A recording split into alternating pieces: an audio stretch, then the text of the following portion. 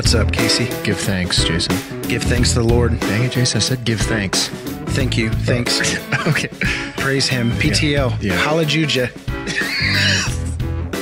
For real. Give thanks to the Lord, for he is good. He is good. His love endures forever. It doth. It doth endureth eternally. It's a good day, man. It's a great day. You know what today is? It's 2 days before my birthday. 2 days before your birthday, but that wasn't where I was going. Okay. So happy, what do you call this? I don't even know. Pre-birthday. I don't even know what to call it. I don't know. Yeah. Anyways, happy birthday in advance. Thank you, sir. But today is a double-header podcast day. It is. We're back to back. We're knocking two out. It's gonna be good, brother. Yeah. I'm excited. I'm excited. We have a very handsome and smart man at the table with us. I mean, really. His name is Jason Villanueva. But that's besides the point. So I want to give a shout out to Hayden. Hayden from Alabama.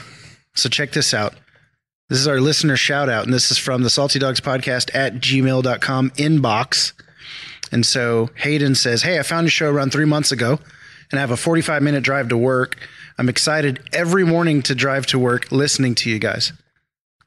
That's how good the show is. I'm a fairly new follower of Christ. This is my first podcast experience, and it feels so genuine. I just want to let you guys know you're touching and impacting my life in ways that only can be done through Christ. And I'm telling people about it and using things I've learned to apply in my life. So it's not just listening, but it's application. So that's a big deal. I've had a similar path of drugs and lifestyle that you two had before Christ. Luckily, the Lord rescued me at the young age of 23. God bless you guys, coming from Alabama. Dang, Bama coming in strong. Hey, I hope those cheeks are rosy right now, as usual. That's right. The rosy cheeks. We hope the rosy cheeks upon our friend Hayden. Yeah. No, that's great. I actually sent him back an email and just you didn't sent tell him me you did that. Well, what I actually said was I know that I can speak for Casey and myself, and so then I used we in the email. There we go. So I didn't forget you, nice. Casey. Yeah. So appreciate that. How about that? I like that. So we love listening or hearing from our listeners. Yeah. So check out saltydogspodcast.com. You can go to our contact page, and that'll give you a link to our Facebook, where you can message us or leave us a post. You can email us saltydogspodcast@gmail.com, or just at the website. There's a contact form. Let us know what's going on. Yeah. Shoot us a line. Stop by and say what's up. Yeah. Say what's up, Casey. What's up? No, I mean, like, the people writing in should say what's up, Casey, because I'm the one that gets the emails. I know. And so then... Shouldn't we have a joint account? Nope. Okay. I hold the keys to the email, brother. I hold the keys to the kingdom. It's awesome sauce. You got plans for your birthday? I'm going to go to the lake. With the son and the wife? No, my wife's working. Oh, man. Yeah, you get to have all the fun without her. I know. Young Ezra will be there, though. Young Easy, bro. Young Easy. How old is he now? 7 months. 7 months. How about that? Fat as ever. It's great. Yeah, it is just great. Plumping him up, huh? Fat and happy. Like a fat, happy kid, man. That's what I'm talking about. He's happy most of the time. Good. That's good. Unless we're trying to put him down for sleep, and then he's like, no, I don't want to do it. I'm not about that nap time. No. He's not about that life at all. He's not about that life. No. I'm about that nap life. So I'm talking about. So at the table, actually, the handsome wise guy I was talking about earlier. One of my favorites. Why don't you introduce him? Tell us who he is. Young Dion Gates. Young Dion Back Gates. for the third time. Hey, right? Yeah. Third. I feel kind of like I'm being, asked to come to Saturday Night Live. I've been here how many times? Have I been here more than anybody? No. No? Shoot. I think Skylar's been here more than anybody. I think he's got Skylar tied. Maybe. Come on. They're in a tie. Well, I'm just signing up for next week. We'll invite them both on the podcast one night, and when they get there, we'll throw down. We'll actually say, hey, actually, there's no podcast tonight, but you get to duke it out for the next one. Yeah. Salty Dogs Rumble. That's right. We'll do like Joker, and then throw down some pool sticks and say, I've only got one opening. Yeah. Pastor Dion Gates, he was on episode 15 and episode 17 of season 1 talking about vulnerability and discipleship. Those were good episodes. So I would suggest, if you haven't listened to those, pause the podcast. It's a strong suggestion. Yeah, right. Yeah. Go back, take a listen, get a feel for Dion and his wisdom, and you will want to come back to this episode. It's true. It's good stuff. Dion? What's been going on, man? Yeah. Tell us what's happening. Tell us some stuff. Tell us real quick. Stuff, Dion. Tell us what's happening at Mending Place, and tell us what's happening at World Impact, because last time we talked to you, big changes for you, brother. Well, I've retired since I was last on the show. I've retired from law enforcement, 17 years, Sedgwick County Sheriff's Deputy, done, in the books. New chapter opened up. Crime went up, didn't it? Yeah, there's been an uptick. I was noticing that. Yeah, it's getting a little bit, like roguish in the downtown. Man, area. Officer Gates is off the force. It's on like Donkey Kong. Exactly. Mount up, son. They were at your retirement party. Yeah, right. They were celebrating too. They were ready, bro. For he's a jolly good fellow. We're about to go hit this liquor store. You can hear like the bracelets or handcuffs clanking in the back. No, yeah, I'm done. I'm happy to be have served the community, and I'm just celebrated 9 years with Mending Place. Our anniversary was last Sunday, so. Man, tell us where people can find Mending Place online. Yeah, just check us out at Mending Place. That's MENDING place.com, mendingplace.com. You can check us out. You can also, there you'll find all other resources and messages and so on and so forth on the website. But yeah, so I'm excited about that. I am now the new city director for World Impact, Wichita.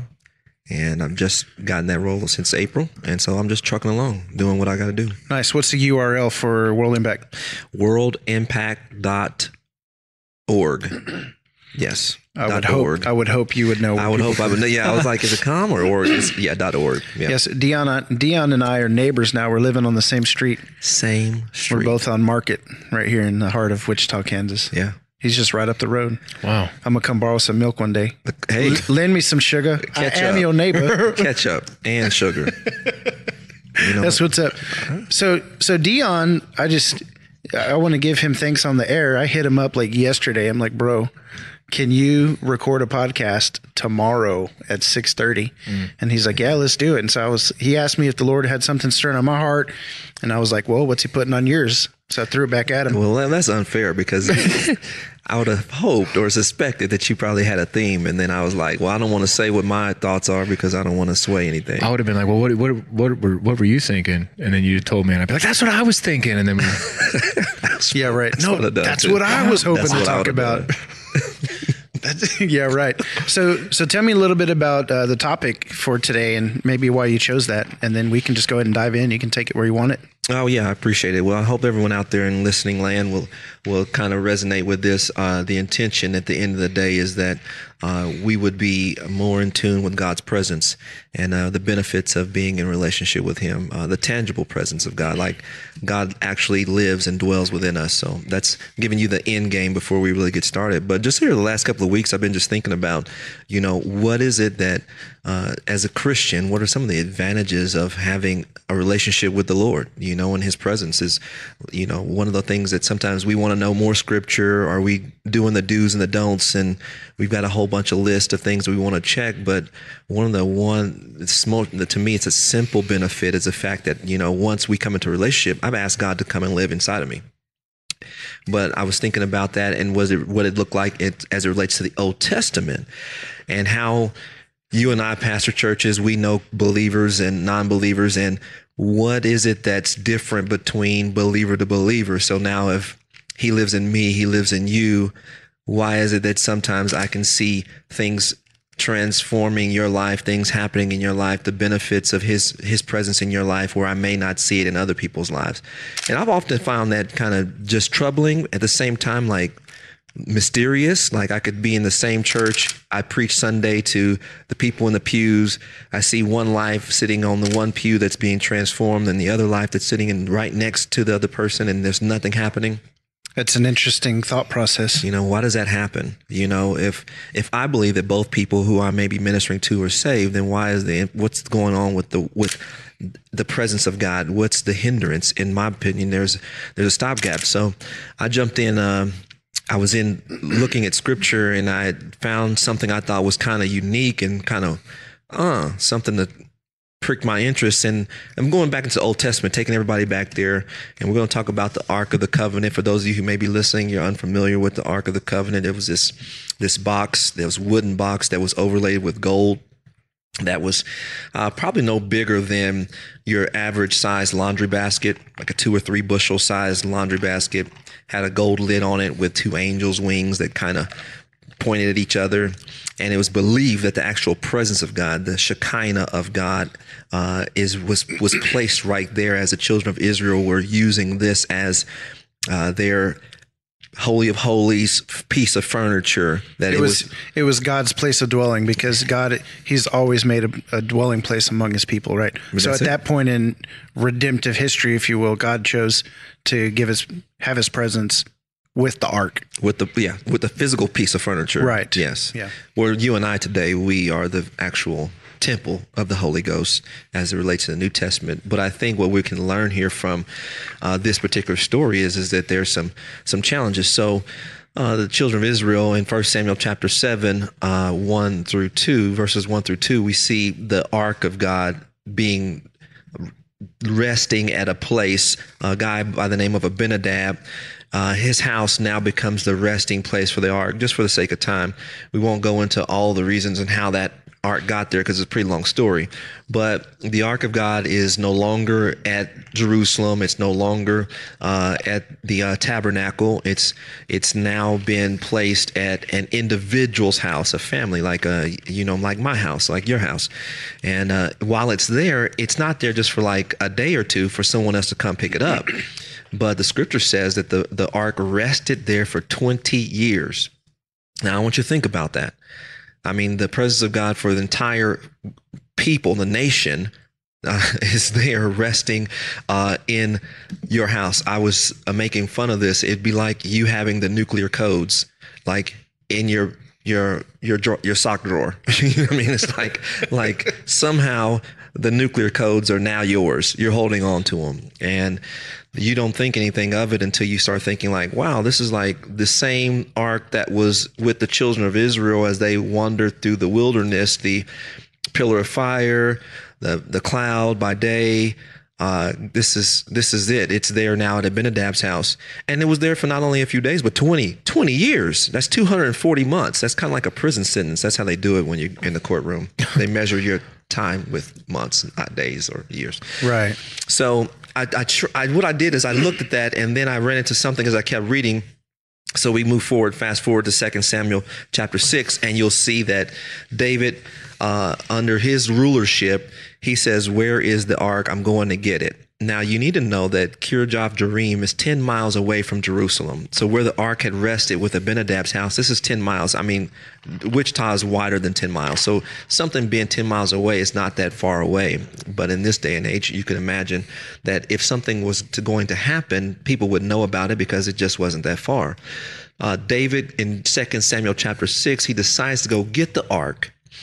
And Saul didn't want it during his whole leadership. David says, okay, now that I'm king, I'm going to go get it. He gets ready to go get it, but there's an issue. They put it on a couple of calves or cows, and then it ends up falling, and Uzziah, puts his hand up and touches it. The Lord kills him, and boom, David is immediately afraid of the ark. And he says, listen, I can't take this thing with me. So somewhere between Kirjath Jearim and Jerusalem, this 10-mile journey, there's an issue. There's a diversion. The ark is then taken to another guy's house named Obed-Edom. So if we just take for a moment and look at these two houses, we've got Abinadab's house, Obed-Edom's house. Abinadab had the ark for 20 years. Obed-Edom, as we look at the scripture, we go down from 2 Samuel chapter 6, verses 1 through 12. He has the ark for 90 days. 90 days versus 240 months. 3 months versus 240 months. If you guys are mathematicians, that's going to be about 1%. Obed-Edom had it for 1% of the time that Abinadab did. But the scripture says that Obed-Edom's house was so blessed in that 90 days that word got out, and that the king was told, King David, hey, something's going on at Obed-Edom's house, man. I mean, rock star type stuff is just happening in his whole house.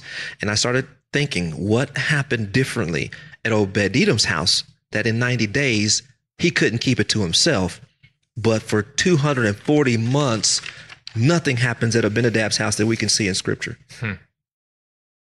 And so I started thinking about the people that sit in the pews, people who say that they're Christians, people who the Holy Spirit dwells in, people who live the life of a Christian. And we say, well, what's the difference between these two folks?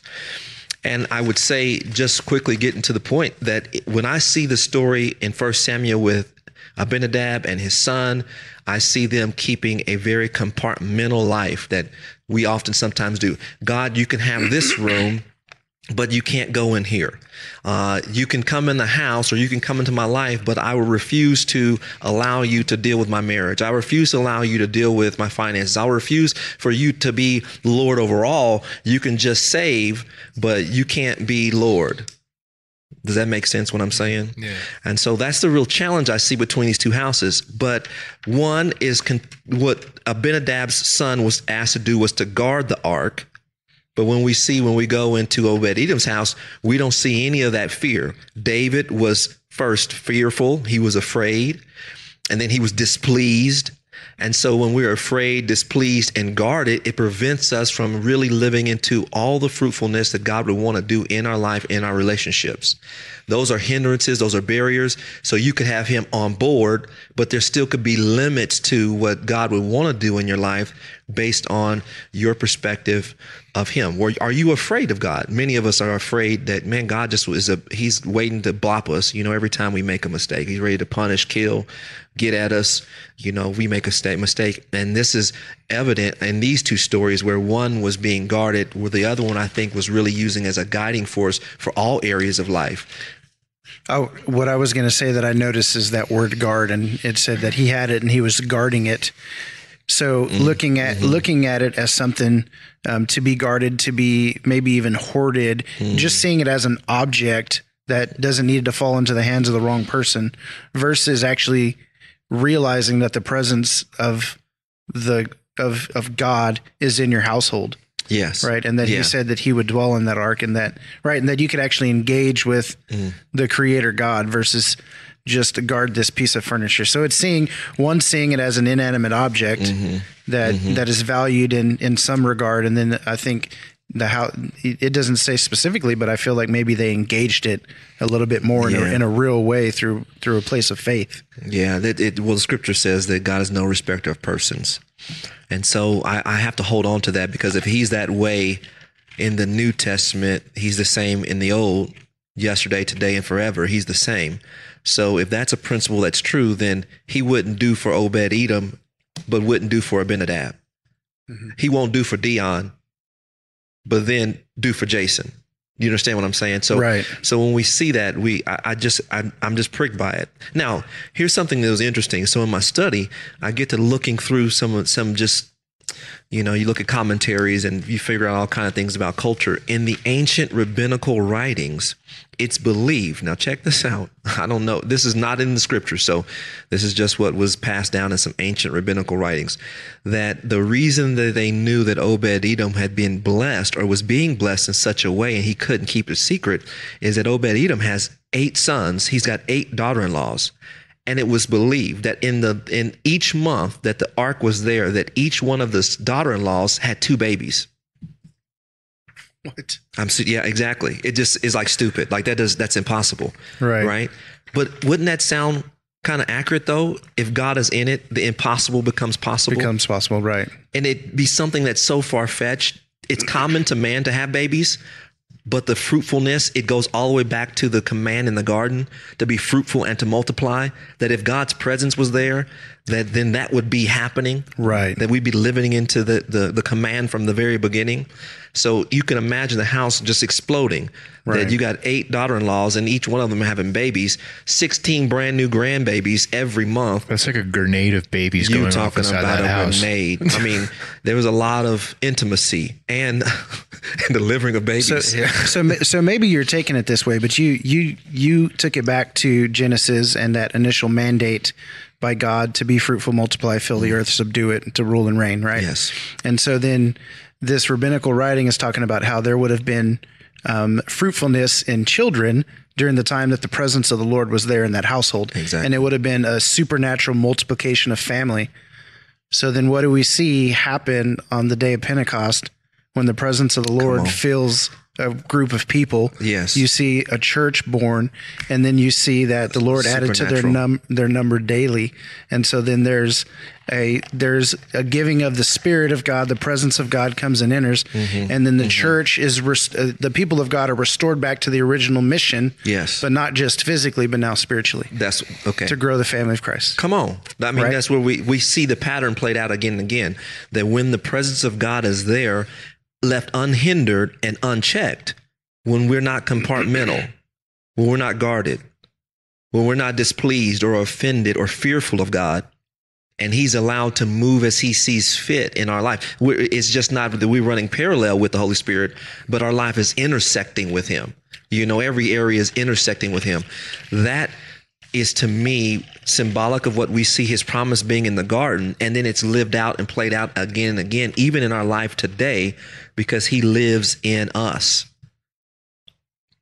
So the presence of God is what brings about fruitfulness in our life, right? We seem to always go back, and I'll let Casey talk about this, because is it John 14 where it talks about abiding, or is that John 15, abiding, and that's where fruitfulness comes from, being in the presence of abiding. Yeah, abiding will. And I don't know why, I just found this really interesting, but he said to guard it. But then we found out real quick on the way back that the presence of the Lord doesn't need to be guarded. You know what I mean? Come on. That's good. Well, here's what's interesting too, is because so the guy, he was guarding it within his household. So then when David took it, he still had the mentality of guarding the ark. So much so that he had it on. Somebody his life. It cost somebody his life. Oh yeah. And so the reason that happened, I mean, we didn't talk about the reason that Uzziah died, but it's because he reached out to touch the ark. Well, God gave very clear instruction when he told them to build the ark, to put the rings on the side and to put the poles in, and that they would remain there. And so there's a scripture actually in Chronicles where it says, and the Levites carried the ark of God with the poles on their shoulders. So you've already got the contrast of David sticking on a cart with some oxen versus the Levites, who were the servants of God, the priesthood, being obedient to the commandments of the Lord and using the poles. It says, as Moses commanded, in accordance with the word of the Lord. So their obedience to the word of the Lord and taking the ark with them in the way that he said to do it, it was proper, it was right. And it was obedience in the eyes of the Lord. So then you've got David, who's, as a leader, has already set his people up for failure. So at the first moment of shakiness, guard the ark, and then Uzziah knows, I need to reach out and grab this, and he's struck dead. Well, you know, that is so true, Jason. And then check this out. Here's a little backstory why they would have been afraid of the ark in the first place. I think it's now appropriate to tell a little bit of that backstory. Are you going to talk about the Indiana Jones movie? Where they open the ark, where the skulls and the faces just melt off, face melting presence. Listen, man, God was serious about this thing. I mean, they had lost the ark in a battle to the Philistines. Yeah. The Philistines then, this is where the new ark idea, put it on a cart and have it come in. The Philistines don't know what to do with it. They got hemorrhoids, they got mice, there's a whole bunch of things going on because this ark is with them and they're being tormented by the presence of God. Does the Bible say they have hemorrhoids? It's emerods, but if you look at it, it goes down. They couldn't sit down. Interesting. God is serious, right? He knows how to get to you.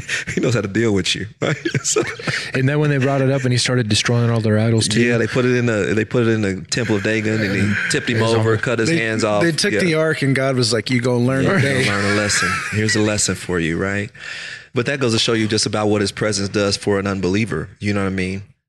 Versus a believer. It's a whole nother story, right? But it's a fearful thing to fall in the hands of the living God. There we go. Okay, so challenging, right? Yeah. So they end up put the ark. This is the Philistines. They want to give it back. They're of course not going to bring it back and like, hey, here it is. So they put it on an ark. They put it on a new cart, not like the Levites were supposed to. They put it on a new cart. They were the first ones to put it on a cart. The first ones to put it on the back of cows that had just given birth. They were testing God. God, if you really want it back, then you'll make these brand new mother cows leave their children and go a certain way. That's right. I remember that. Okay, so they went. Nonetheless, God did it. He takes it to a field in Israel, and the ark comes to a rest. The people who find it, they're happy. Wow, the ark came back to us. They open it up, which you shouldn't do, and it kills 50,000 men. Yikes. So everyone's afraid. Like, hey, come and get this. Nobody wants it. Right. Nobody wants the presence of God. They had forgotten what the Lord had promised about his presence among them. Exactly. They lost it. So then when David puts it on a cart, he was mimicking what he had saw the Philistines do when they brought it in, right? Like someone had said, like, yeah, they put it on a cart and it was fine, but that wasn't, it had worked. It was okay, but it wasn't God's way. It was David's way. That's good and not God, right? And it was David's way. You know what I mean? I guess that's kind of a message in itself about, leadership, doing things your own way and costing people. You know what I mean? Mishandling the presence of God. And having your own thoughts, your own what's it called? Your own plans for it, right? It's very serious. And then people get around it and mishandle it, and it causes a lot of hurt and injury. What's tripping me out is that presence that was in that ark, that terrifying death presence, or death-giving presence to those who's mishandled it, is the same presence that lives inside of us. And so, what's the, like where can we go from there? Because that's what's really tripping me out. Like, because that same power is now living within us, and we are arks essentially, right? Yeah. Of the covenant. Well, I think it just goes to show you the scripture says that we're fearfully and wonderfully made. I mean, you think about what we're saying here, that the presence that brooded over the water in the very beginning, the same presence when God is saying, let us, God lives inside of you. That's what can contain him? You know what I mean? For him to say that I'm going to live inside of you, it was blasphemy to the old culture, wasn't it? Well, yeah, no one could imagine that God would live inside sinful men. You know what I mean? But God is progressive, though, how he's taking the people on a journey. He's in a box. Some of us at some point in time in history would say that he dwelled in the book, the Bible. And it's more than that. And now he dwells in the bosoms of men. He dwells in the heart. He's progressive. You see him in where he's among the people when they're leaving Egypt. He's upon the people in the book of Judges. You see him coming upon folks. And the Spirit of the Lord came upon. Yeah. And now after Jesus, he's better that I go, because now he's going to be in. Right. It's just progressive. And I think that a progressive dwelling. Yeah. Right. So to speak. And then when you look at, I think it's in Isaiah, it's either prophecy or it's in Revelation where it talks about, well, in Revelation, we see God actually being among his people.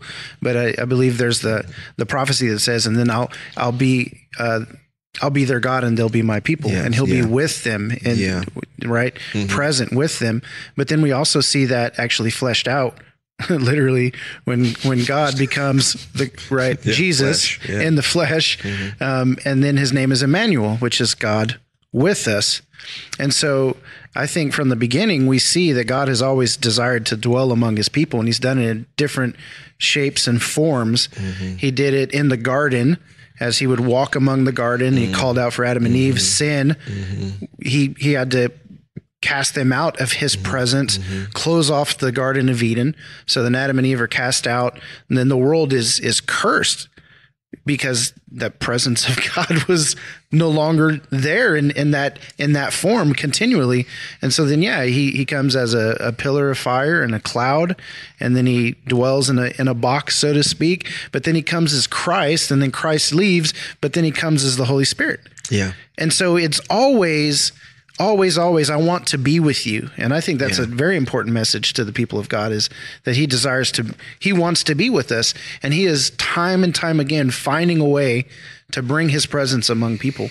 In John 14:16, Jesus says, I will ask the Father and he will give you another helper that he may be with you forever. Right. And I think the people listening to that would have been like, with us forever? Yeah. Because they're in their history, the presence was there, the presence would leave. The presence was there, and then Ichabod. The presence of the Lord has departed. And so he's saying, look, all this history, all this exile, coming in, coming out, bringing you back in, that's going to come to an end, because Jesus He's going to pray, and then the Spirit's going to come, and the Father will then be with his people forever. And so that's where we're at in this story, is that we have in this entire history of everything in the way that God has been dealing with his people and dwelling among them. We now are in this era of grace, this covenant of grace, and the Holy Spirit comes and lives and dwells inside of us. And now we are the temple of the Holy Spirit. There's no more box. There's no more departing. There's none of that. It's not, I'm going to come, I'm going to go, I'm going to come, I'm going to go. He says, also at the Great Commission, he says, and lo, I am with you even until the end of the age. To the end of the age. And so this is all about the Father desiring to dwell among his people in deep intimacy. Yeah, that's amazing. But that's So just good. That's in time. But then he says, I'll go to prepare a place for you, that where I am, you may be also. I was literally just thinking about that scripture. Yeah, so he there's this progression that, because if this was the greatest expression of intimacy, then what would we have at death? So this is just another step before our going into eternity, and this the ultimate level, So I think maybe where I'd like to take this, because I think this topic of the presence of God is such, if we can grasp and understand, and not only understand with our mind, but believe in our heart, and know and truly understand and live like we believe that the presence of God is with us always. I think that's the answer to your question earlier. You've got two people in a pew next to each other. They've both given their lives to the Lord. They've confessed, professed, whatever it is. And you see how the Holy Spirit is so active in someone's life. And maybe it doesn't look as active. I mean, I don't know how to say that without, I understand. I don't want to sound legalist or anything like that. I get where you're coming from. But maybe not as much fruit, that kind of thing. I think it goes back to the two stories, Abinadab and Obed-Edom. And I think Obed-Edom realized the presence among him and engaged it. And I think it's the same thing with the people of God. Either they're engaging the living God, the Spirit in them, or they're not. For some, it's the Holy Spirit, God the Father, the Christ, the Messiah. Jesus is still some far off figure. He's up there and I'm down here. And I'm trying to attain to, and Scripture tells us all over the place, he's with us. We're in him. He's in us. We're seated with him in the heavenlies. The Spirit dwells and lives within us. So there is an unbreakable, there is a closed chasm, right? Which there's no more chasm. So the bridge between man and God has been built by the blood of Christ on the cross. And so we have communion with the Father. And so I think the difference is some people engage with the Lord in the Spirit, and then some don't. Yeah. And some realize and believe what they have in them and who they are, and some don't. It's a strange cycle. We see it. I think it's always been that way, of course. But I don't know. I guess we could talk about the how to help people become aware of it. But also at the same time, you got to think about, okay, so Jesus was the Son of God, and I'm thinking here. Think out loud, brother. Yeah. When we look at somebody, because certainly they said to Jesus when he was on the cross, if you really are the Son of God, then come up down off the cross. So in that aspect, what they were seeing and what he didn't do was he didn't come off the cross, right? So in their mind, right, perceiving that or even saying that to the Son of God, right? Like if we see something, but clearly God did the earth, like an earth-shaking, heaven-shaking work that was done there that nobody could really realize at that time, right? So I guess, I don't know, I guess in my mind, and what the Lord has been speaking to me lately is, everybody, Jesus is the way, right, to the Father. And there's a scripture, it says the everlasting God is your dwelling place. It's like he is the destination, right? So Jesus is the path, right? But that path looks different for everybody, but he's still that same path, and all those paths lead to the Father, right? In the life of a believer, because he's the dwelling place. And so when we talk to, or I guess when we look at things happening in other people's lives, like why is somebody reacting to that, to the word given or the presence of God now, but somebody else isn't, but at the same time, they're in different places on the path, but they're still on the same path. You know what I mean? And I guess I agree also with, realizing like what you have and things like that. But I think that's a Holy Spirit given thing too. Cause I can remember a lot of times where I was sitting in pews where, the presence of God was around me, you know what I mean? And people were really moved, but it just didn't move me for some reason, and I don't think that, and I did have a realization or a somewhat realization of who he was and what he was doing in my life. It's just kind of it's a path for everybody, I guess. I don't know. I just want to make sure I'm understanding what I heard you say. I'm not saying that it's an emotional expression. Right. I'm saying that fruit. You're talking about fruit? Yeah, I'm not saying that because someone may be crying next to you, you should be crying. Okay. You know what I mean? I'm talking about you inside. Okay. You know what I mean? Your life, not what you do on a Sunday morning in the pew. Fruit. Yeah. It's like, why? So you get a room of 20 people who are struggling with, or maybe are in recovery from alcoholism. Mm. And you got some who are still slipping in old ways, and then you've got some who are just completely free. Mm-hmm. And so why then? Fruit then is what we're talking about. I guess so, yeah. I'm talking about fruit. I want to be clear to the listeners that this is not emotionalism. Yeah. It's not, well, so-and-so is more emotional than you during worship, then they've got more of the Spirit moving in their life than you. That's not what we're saying at all. Yeah. Yeah, I just think that, for the listener, where my heart is concerning all of this is just that people would really truly understand and grasp the truth about who they are and what the presence of God really is. And it's interesting. So let's maybe talk about this just a little bit, because you mentioned it. You said I was in a room and with other people and like the presence of God was there. Well, technically the presence of God is always with us by his Spirit in us, if we believe that. Mm-hmm. But that's then true. There are some people, so like, interestingly, I love this worship song, the Holy Spirit, you're welcome here. Yeah. Come. And essentially we're singing a song and we're inviting the Holy Spirit to come. Right. Technically, he's already here. Mm-hmm. So rather than longing for some sort of coming that changes, like, what are we waiting for? Well, versus engaging the truth of the Scripture that Christ is in you. So it is a realization. You are the temple. That's what I'm trying to figure out. Like, do we realize? Paul said this all the time. Don't you know? Yes. And that's what he did in Corinthians. He's like, you guys are over here sleeping with moms and stuff. Don't you know that your body is the temple of the Holy Spirit? I'm not going to be thinking about sleeping with some woman that's not my wife if I realize that the presence of God is here with me all the time. But they were also believers, though. It's crazy. It was a church that he was writing to. And it was full of the gifts. So I guess it's really an access problem. You know what I mean? What you're accessing, I guess, realizing access. I think that's where, like, I want to get on one, is because I want people to know, like, you don't need the right synthesizer in the background. You don't need the faux glory of the Lord coming in from the smoke machine behind the curtain.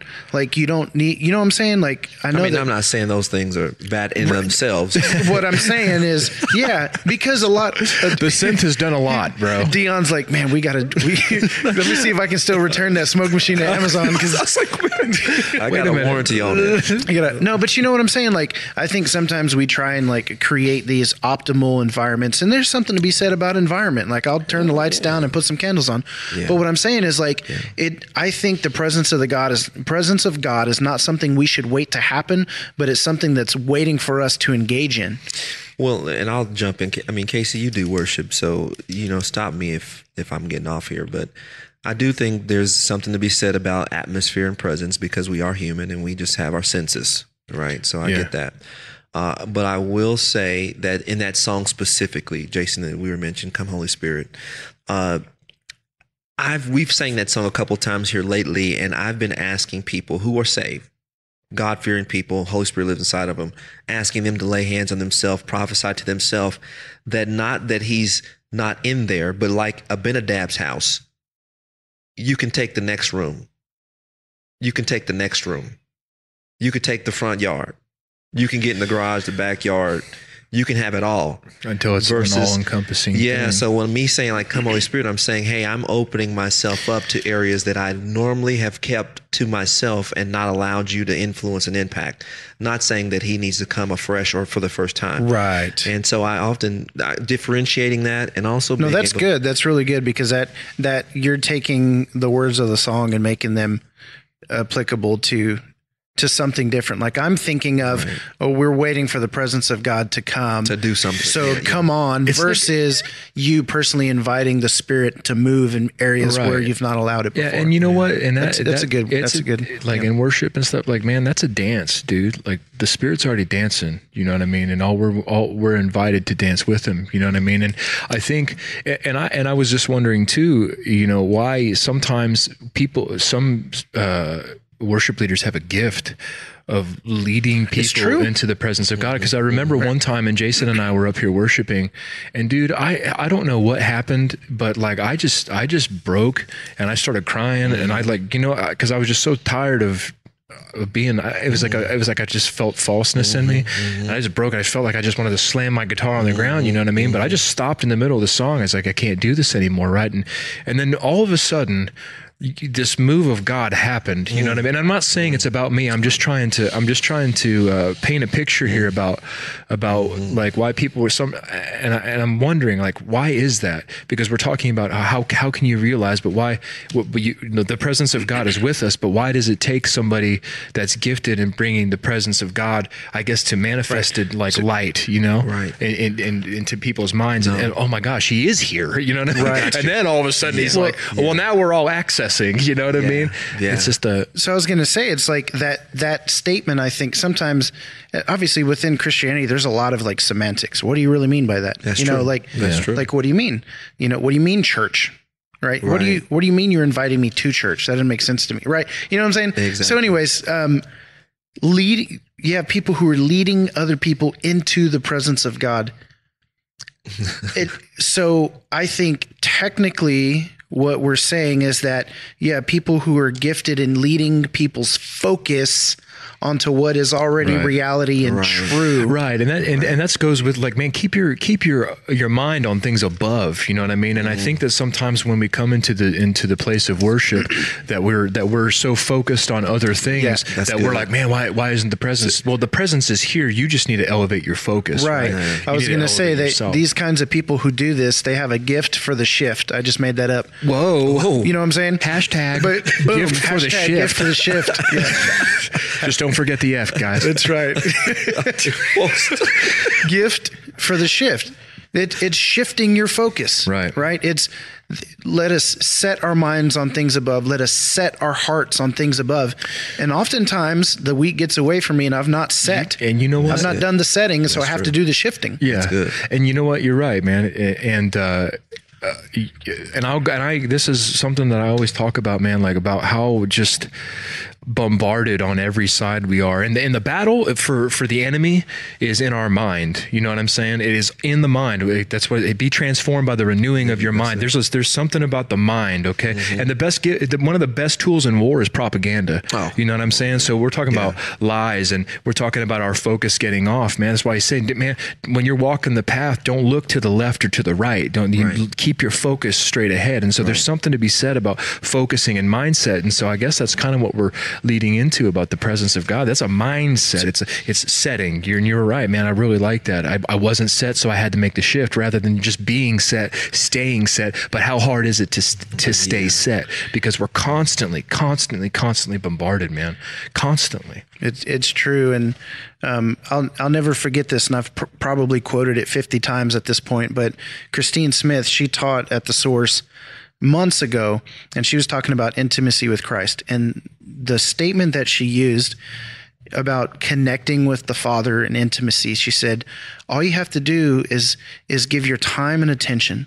Just turn, and she used this phrase, just turn into it. And that's what that means. Let's look. I lift my eyes up to the hills. Where does my hope come from? I mean, shifted.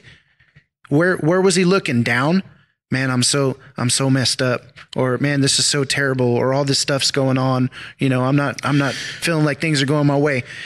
I lift my eyes up to there was a shifting, a looking. And so that's what we do in worship. That's what we do in our services is we look up. And it's giving everything, you know what I mean? And so we're talking about intimacy with the Father. That's communion, you know what I'm saying? And so some people might not like this, but I say it anyway, because this is what I think about. Like, okay, when intimacy between two people, okay, what is it?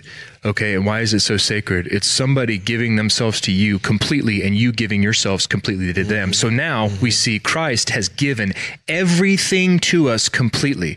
And so in order to fulfill that communion between us and God, everything we have is to be given in that moment in communion and in intimacy. Love the Lord your God with all. Give it all. And so I mean, even intimacy between two people in the marriage covenant, you know, is a picture of intimacy with God. It's a giving of everything to each other. Right. Paul says, I'm not talking about marriage, but I'm talking about the mystery of the gospel. Boom. Right. I mean, it's all to point to the gospel, to that deep love. Yep. Presence, man. It's a powerful thing. I want to read the scripture. Yeah. I had a few things that just kind of popped out to me in Psalm 16:11. It says, "You will make known to me the path of life. In your presence is fullness of joy. In your right hand there are pleasures forevermore." And so, yeah, I just think that, I mean, the biggest thing that we can take away, and this is where, like, I feel like I've talked about this before, but I have to keep kind of harping on myself concerning this, because I've shifted. There's that word again. I've shifted the way that I approach the Father in prayer, and typically I want to use the word grovel. Like I used to approach so Scripture tells us in Hebrews, therefore approach the throne with boldness. We can boldly approach to receive mercy and grace in our time of need. But I would grovel to the throne with my head down, as though I knew I did something wrong. Like, you caught me, God. So here, I don't want to look you in the face, right? And so I'm like inching my way towards the Father in fear. There's that fear thing again, right? Am I fearful of the presence, or am I embracing it because I know in His presence fullness of joy? So now, instead of going to the Lord and I'm like, oh no, I haven't done this. I haven't read my Bible. I haven't prayed. I looked at that stuff. I treated my wife poorly. And I mean, it's good to confess. You should confess sins, but you go boldly. You go boldly as a son and you say, Father, I've sinned and I've sinned against you alone. We get the picture of that through David as well. Right. I've sinned against you alone. And here I am. And so, and then you receive that love and you get into the presence, because that's where fullness of joy is. Right. And that's another realization thing, man. And how inundated we become with, you know, the God that, like you said, you started out like that God just wants to smash us and destroy us. And that's been because of the mishandling of leadership and the mishandling of pastors and teachers telling people that you're going to go to hell and God is blah, blah, this and this and that, man. No wonder people are scared. And, you know, people don't want to be a part of Christianity because that's the way we believe. Well, okay, whatever, you know, but it's a shift in your mind frame and in your realization, because what's truth? It's a truth thing too. So implementing truth. And I've been trying to do that a lot more lately in my prayer life, is like, okay, what do I know is true? This is how I feel right now, but what does His word say? And what does the living word say? You know, and what am I hearing? What is truth? Because that supersedes any truth that I think I have in my situation, because there's always that greater truth, right? And so, like you said, oh man, I used to come to the Father just being like, oh, you know, like really skittish, not want to be around. And it is a terrifying thing. But the fact is that Jesus did something that we still are trying to figure out, you know what I mean? And we'll still be trying to figure it out for eternity when we get there. But He is the dwelling place, not heaven, you know what I mean? So when we get there and we're finally in the presence, fullness all the time, you know what I mean? We're going to realize, you know what I mean? And so there's no night. Yeah, there's no night, no because day, because in Him is no darkness at all, man. There's no shadow. Nothing. That's pretty wild. So Dion, I'm going to hit you with the question, brother. So last episode, we talked about the slave mentality versus the son mentality.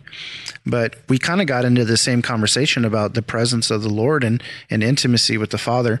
And we suggested this book called Practicing the Presence of God by Brother Lawrence, and it's a free PDF. And so we actually put it in our show notes 2 weeks ago, and we'll do it again because I think it's important. But so, how do you practice the presence of God in your life, Dion? That's good. I was going to get into some more practical things because I think that's good for the listeners. Absolutely. One thing I know that hindered my presence seeking, the intimacy seeking, and allowing God into areas that I was intimidated, fearful, ashamed of, was because I was more concerned about what Casey mentioned earlier about more the emotional stuff. Like, I'm a man, I don't feel like crying. I don't, those things were hindrances. Those were hurdles for me initially practicing because I didn't trust necessarily. I may have been thinking like, well, what does that look like? God's presence, me giving him my way, his way, him having his way. Is that scary? What is he going to make me do? And that's, no, seriously, those are all emotional things that kind of prevented me from saying, okay, God, I can trust you in this area too as well. What I do personally though, once you get past that fear, for me, getting past that fear, I sit alone. I do some things very intentionally because the world gets so loud. And we made very clear, I think, just a few minutes ago about that it's not that things have changed with his presence in me, but my focus has gotten off. Yeah, and real quick, the reality of who he is and where he is has not changed. Not a question. And I've often heard someone say, well, sometimes you might feel like God is far off, but who really moved? Exactly. Come on. That's good. Go ahead. So I stay focused by one, I ride a lot without the radio on.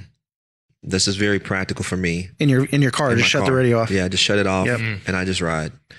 Silence. Silence is one. I catch that time a lot where it allows me to think, ponder, and have some sidebar conversations with him to me that are outside of my normal prayer time. My normal, okay, I'm dedicating this first hour of the day, the first 30 minutes of the day, or whatever it is to you. Those sidebars to me are so rich because a lot of times they're really the culmination of the first prayer or of the first time I may have introduced myself in the day and say, hey, God, But what you're doing in those situations, and I've talked to someone about this before because they asked me if I had like a quiet time. And so I said, well, if you ask me if I do the same thing every day at the same time, I don't. But I can tell you what I do. I'm always talking to the Lord. Mm-hmm. I might be walking down the street. I might be sitting at my computer, about me in my car, whatever it may be. I'm talking to him because I don't need a place or space. It's good to have them. Right. You can have a sacred spot. Jesus had the mountain. Yeah. But he was also out in the marketplace looking up at heaven and saying, for your glory, Father, I'm going to do this. I know you hear me. So he's right. Yeah. He's not off by the mountain. So I think when you start having those sidebar conversations, man, that's just practical living in intimacy with the Father and always communicating with him versus thinking it has to look a certain way and fit a certain mold. Yeah. And I find that to get out of, we have a tendency, especially new Christians, to fall into a law-based thing like I have to do, right? And it's very common for new believers, and it's very common again for old believers too. There's a lot of that going on.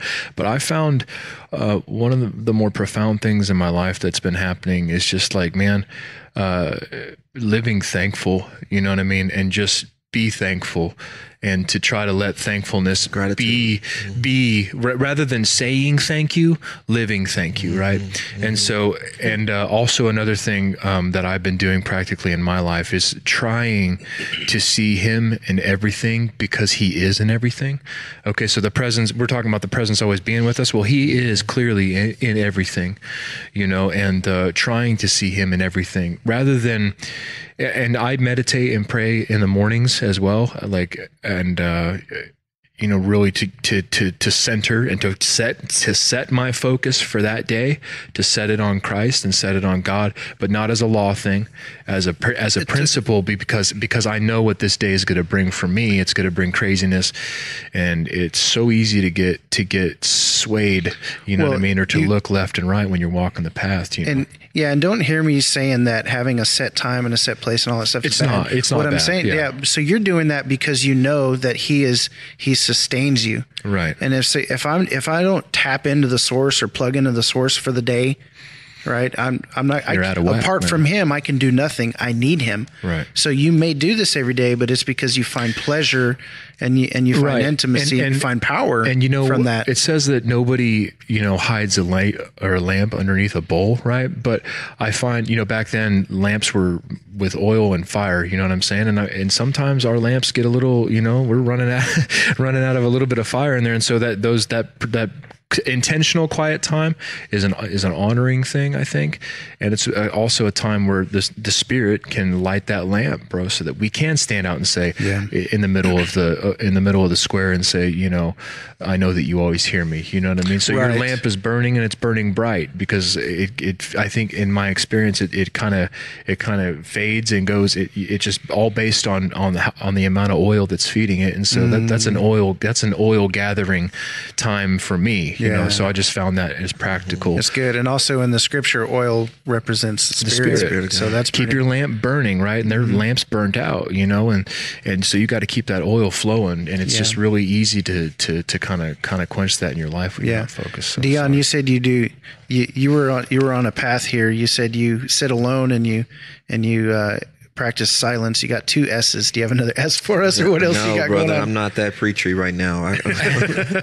But I will say this. I think that we don't know what to do with the good. If you look back at the story that we were reading, Obed-Edom couldn't keep the good to himself. The word got back to the king. I mean, it'd be like the word getting to the White House. Like, man, Jason is rocking it, man. I mean, you see what's going on over there in his house? I mean, huge. Yeah, it's so it's you, man. See, or Casey, or anybody, right? He'll tweet out #doing it, doing it big, bigly. There are huge things happen at the Villanueva household. That's right. Great, awesome, great, fantastic. Go ahead, Dion. Go ahead. You guys not getting me sucked into that, right? I'm just kidding. So what I see is that most people have a hard time if practicing God's presence. Sometimes is being able to really just enjoy His goodness. We don't do that well. Yeah. We get ashamed of His goodness, right? Just as much as we do of our sin. Sometimes, gosh, oh man, God's good. Well, I kind of am embarrassed that He's been that good in my life. I don't want to tell you how good. I think one of the things that we can do to really practice God's presence is get okay with being blessed. Be okay with the benefits that come from being in relationship and the intimacy. I think that's important because we have this foreboding joy. Like if it's good, then I can't enjoy the good because I'm waiting for it to get bad, or I don't want people to think I'm a goody two shoes. That's covering up the lamp with a bowl, bro. It is, and we. To practice His presence, I think we should be asking ourselves, how am I going to behave when the blessing of the Lord, which happens on my life, makes rich, add no sorrow, can't be hid? How do I behave in that blessed place? Can I really enjoy Him?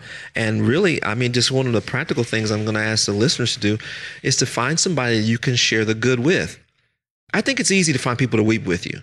I think it's harder to find people who want to rejoice with you. Yeah. You think about the parable of the lost stuff, that, He had to go find people to rejoice when the sheep and the coin. And it's hard to find people who want to rejoice with you when they don't necessarily experience the exact same thing. I'm sitting in the same pew.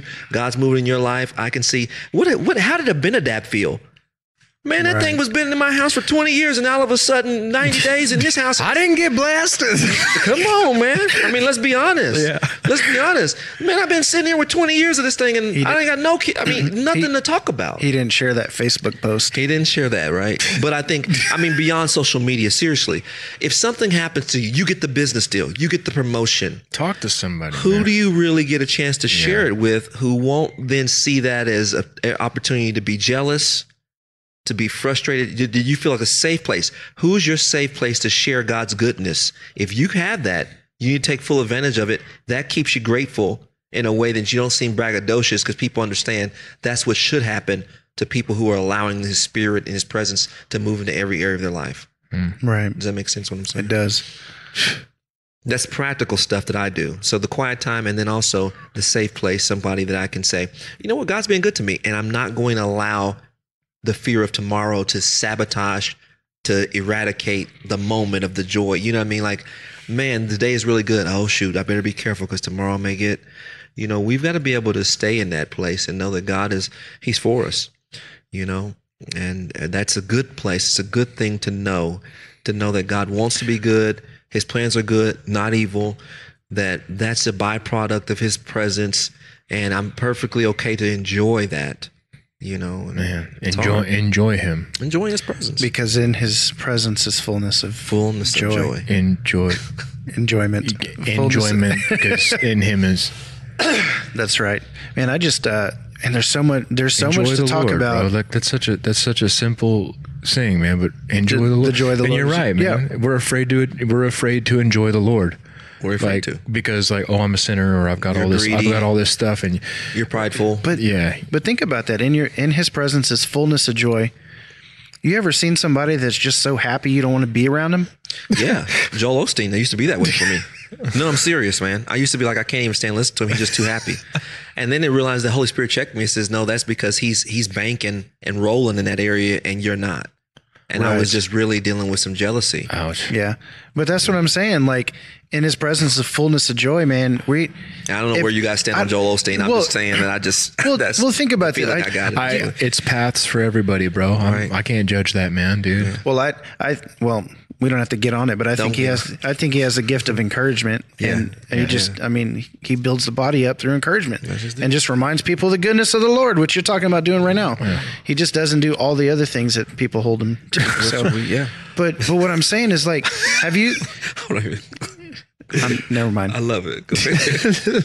Think about this though. Have you ever when can you remember like the last time that you were like completely joyful, like from head to toe, just giddy? I mean, maybe jumping up and down or dancing or whatever. I mean, there's been times where I've gotten so excited, I look like a fool. Man. Can you imagine if we allowed ourselves to experience or to enjoy Christ as much as He wants us to enjoy Him, and then we were filled with joy, how insane we might look to people? You ever had a sports team that won a championship that's your favorite team? Yes. What happened with you? It's been a while, but I did act crazy. You act like a fool. Yeah. You know what I'm saying? But fast forward, same passage of scripture, David finally gets the ark back. And his wife looks out the window and she sees him acting like that. Right. And she's like, you made yourself a fool. He's like, I'm going to be more undignified than this. I can get even more undignified. And then he never slept with her again. She never had a seed. She never bore seed. The Lord cursed her because of that. Wow. Yeah. How about that? The serious. So man, we better check hashtag check your heart, bro. When you see the joy of the Lord on people, leave people alone. Man, you better check yourself. Check your heart, because you will get wrecked. Well, He's in the house. Ultimately, what you got to realize, I think, that He's in the house. And when we say that, we're not talking about the church house, but you. He's in the house. Better's one day in His courts than 1,000 elsewhere. That's it.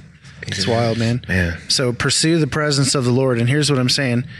Jesus promises that those who seek will find, those who ask it will be given, and those who knock, the door will be opened. It will be, not might be. Mm-hmm. You seek, you will find. Mm-hmm. So talking about seeking the presence of the Lord, it's not something to be found, it's something to be focused on. Right? And so we need to turn in. And that goes to, it's never a question of how far He's willing to lead you. It's how far are you willing to go? You know what I mean? And I think that honestly in my life, and when you ask the question, like, when's the last time you're joyful? It's like, man, I can't even remember. Ezra? And that's not, yeah. But I mean, your child, because that was a presence-giving thing, but in His presence is fullness of joy. So, man, willing to press in and willing to go through whatever and willing to walk through whatever just to get there, you know what I mean? To ascend the mountain to God, right? To His presence, man. What are you willing to go through, and how far are you willing to go? Because He's willing to take you. And are you willing to allow Him to show you the places where you've found joy that aren't Him, and then allow Him to deal with those places? Yeah. Ooh. That's next on the Salty Dogs podcast. Humility. Let me ask you this. I've been challenged with this, and I just maybe you can come with some of this with a listener, and we can create something here. But I think we should put down a 90-day challenge. I mean, it was 3 months Obed-Edom, and it was pronounced change, transformation in his life from 3 months of exercising the freedom, the giving God's Spirit the freedom to roam the house, so to speak, to roam anywhere, any area of our life that we've kept private, secret through our unwillingness to allow God's purpose, plans for that particular area of our life to become, attached to what God wants us to do, to allow the Holy Spirit to move in our life, in our house, unhindered, not being compartmentalized. What's the challenge for the listener, I think, for the next 90 days? 90-day challenge, roam the home. The roam the home 90-day challenge. I like it. Roam the home. Gift the shift. Yeah, right? We're coming up with them all. That's the Holy Spirit working. Access. Access. Yeah, 90 days and that in the morning, yeah. And I mean, when you start your day and all throughout the day, this has been recent for me as well. Hey, look, I'm giving you that part of my life, right? Or when I think about it, or when I think about how bad I am, or these things, hey, I'm giving you that part of my life. Or, I'm giving you my job, that part of I'm giving you my family. I'm giving you my home. I'm giving you my son. I just trying to really get that out of my system. Hey, I'm giving you that area of my life, and to keep repeating that until that becomes a reality in your life. That's what I was going to say. Another thing that I do to practice just his presence is I talk out loud to him. Like if I got a question when I'm reading, or I run into God, I wonder why. And I'll just say it out loud. I wonder why you did that for David, or why this happened. And I'll just make it very clear that I'm asking a question to him as if though he's standing right next to me or in the car with me. Well, do you believe that he is with you? I do. That's why I do it. But I need to hear myself say it. And oftentimes, really, really quickly, there's an answer.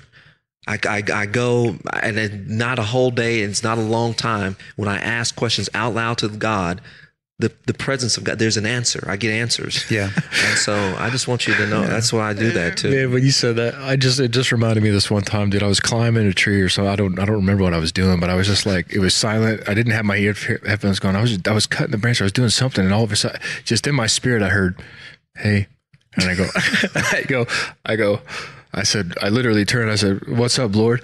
And he said, "Nothing much." And that was it.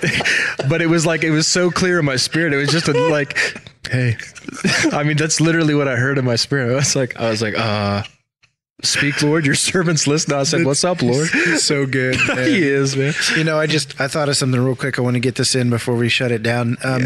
It says that he blessed his household, blessed him and his entire household. And I remembered where David's writing Psalm 23, and he says, "My cup runneth over." Yes. If the Lord's pouring me a drink and my cup's running over, I'm going to find more cups. Right. Bring me your cup, brother. Right. The Lord is pouring. Right. That reminds me of the story whenever they were gathering the vessels for the oil, whenever he was pouring the oil, because God is only limited by the amount of emptiness you bring him.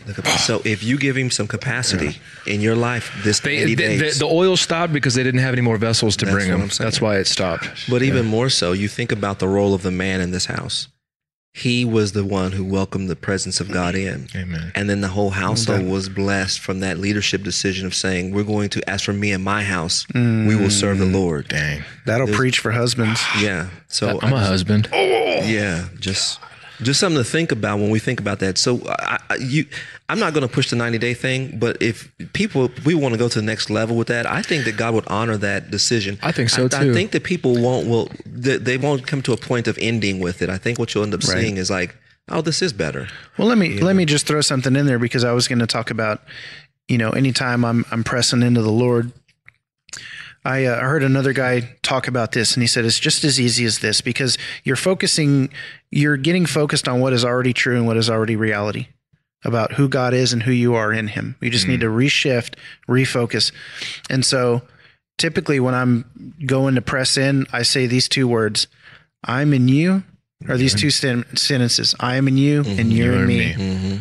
And right there, you're reminded of the reality of where you are and where he is. And that's a mind-blowing reality, man. And you have to embrace that. And so then you can have that moment. So instead of groveling, "Oh Lord, I'm in you and you're in me." You are in me. Yeah. So it's so good to see you. And what's the difference that 1% can make?